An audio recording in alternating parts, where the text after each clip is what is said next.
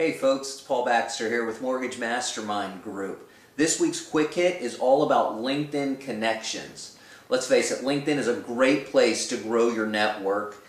Most professionals have a profile on this business-specific social media site, and it's really not uncommon to see 3, 5, 800, 1,000 connections on there. But how do you market to them? How do you turn those connections into loan opportunities? Check out this week's Quick Hit to find out how to turn your connections into an actual list. To get started, what you want to do is get logged into LinkedIn, and up on the top left-hand side, your navigation bar, you're going to select Connections. Once you select Connections, that's going to bring you into the Connections section of your LinkedIn account.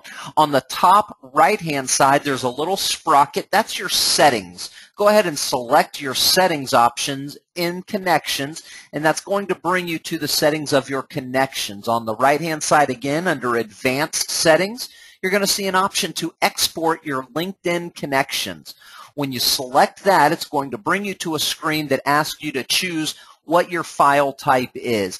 I always select Microsoft Outlook CSV file. It's the easiest to clean up and also the easiest to upload into other sources like my CRM system or Facebook custom audiences. So I always select Microsoft Outlook CSV file.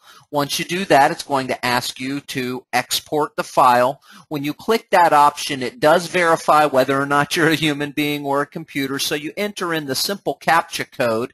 Once you hit continue from the CAPTCHA code, it will actually download the file right to your computer. Now you're going to notice it includes a whole lot of extra fields that you really don't need. It's got 3 email addresses, business address 1, business address 2, business address 3. A lot of additional information that most LinkedIn profile users don't populate in their profile.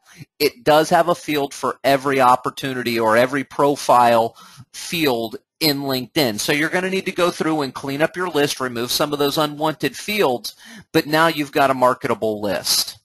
So now you've got their name, email address, a lot of times phone number and physical address too on a marketable list that you can take, upload to your CRM system. You can upload it as a custom audience on Facebook if you're implementing that strategy. If you implement this week's Quick Hit, you've got a marketable list that you can do a lot of things with, and I highly recommend that you do it. Want to know more about the full LinkedIn strategy that we have? Check us out at www.mortgagemastermindgroup.com. Hey, we'll see you next week on the Quick Hit.